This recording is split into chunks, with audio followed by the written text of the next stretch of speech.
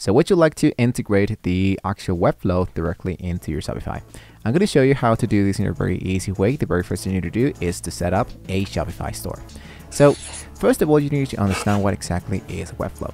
Webflow is an amazing place where you can just get started and adding much more integrations and elements directly into your website. In this case, it's going to be Shopify. So to do this, to get started and adding all of those elements, I'm going to sign into Webflow. If you don't have an account into Webflow, you have the link down below in the description so you can get started totally for free. Now here into Webflow, of course, it's going to be helping us to do this totally for free, but we need to have only one website available. So what I need to do, of course, is to make sure that I have just achieved this, because I don't need it to add more than just one website. So now that I have my store, I'm going to delete this site. I have achieved this, and now what I need to do is to go into my Shopify. I'm going to sign in, and I'm going to of course have a store. So if you already have a store into Shopify, we can just follow along with the next section. If you don't have a store and you don't know how to get started, you have once again the link down below in the description so you can see a full tutorial how you can get started with Shopify store from scratch.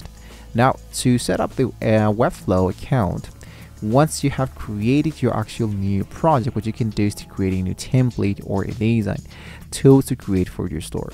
So let's assume, for example, that you can add a website here into Webflow, and you wanted to add a payment with the Shopify. So there's two options here. What you can do is that if you want to make the integration of the Shopify directly into Webflow, I'm going to go for a new site. I wanted to make sure that I'm using a template and I'm using an online store. So here into category, as you can see, we have a lot of elements. So I choose only the option that says free. And to free, I'm choosing, let's go for marketing. And here's momentum, for example. So I go here for select. Here's my site. Let's go for cool cats, create my site.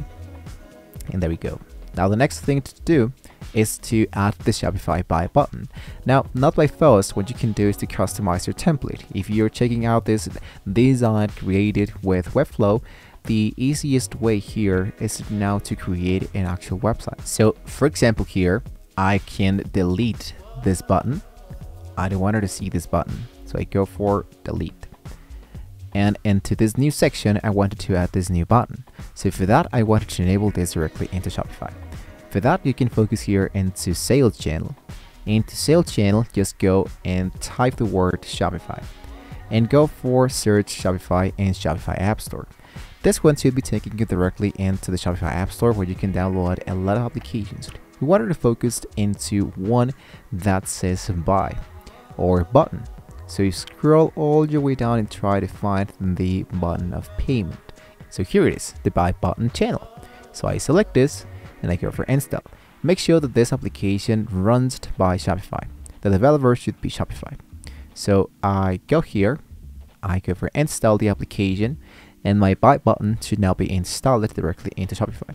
So what I need to do now is to customize my button. So what you can do here is to customize the appearance of the buy button to match your Webflow design. In this case, this design actually works with dark colors and purple in them. So with that in mind, I'm going to go back here. I go for my buy button section and I create my new buy button. So I can go for a specific collection or a product to buy. In this case, I'm going to go for a collection so I can make some kind of advertisement directly into that store. So it says here, add product to cart, direct to checkout. Here's my button style. I can change the background for something much more likely for my store, which in this case here it is something like this. So once you have generated a HTML code, it's time to embed the buy button into Webflow. So let's go back into Webflow, and here I can add an embedded element. So to add an embedded element, what you can do is to look out for add element, and here I'm going to type here into search, and I type the word embedded. So I have this code embedded element that I can add. So now what is left for me to do here is to customize the background, the size, and the typography of my button.